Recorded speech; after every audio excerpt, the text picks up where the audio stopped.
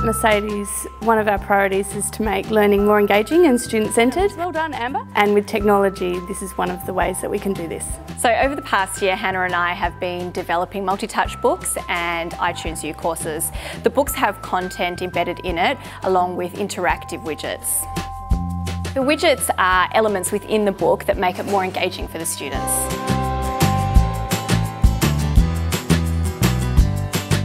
I like this method because you can drag and drop words to match the images, and I also like the mini quizzes and tests at the end of each chapter to see how you're going. The multi-touch books are an alternative to the standard textbook, especially for courses that, for example, don't have a textbook published, or the textbook doesn't go into enough detail. Holly? Foxes. Foxes.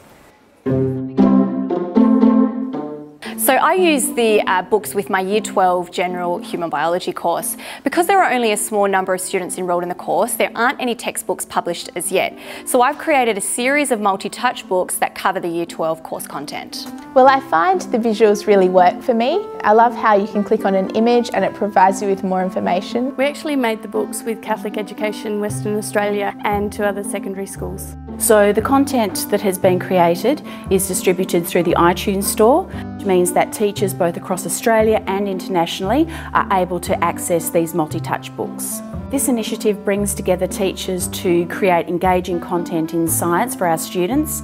It means that we can collaborate to change the way we teach both in the classroom and how students access information at home. The courses are self-paced, which allows students to work independently. Because the books are so engaging, the students are getting better results, and on top of this, they are becoming familiar with the latest technologies.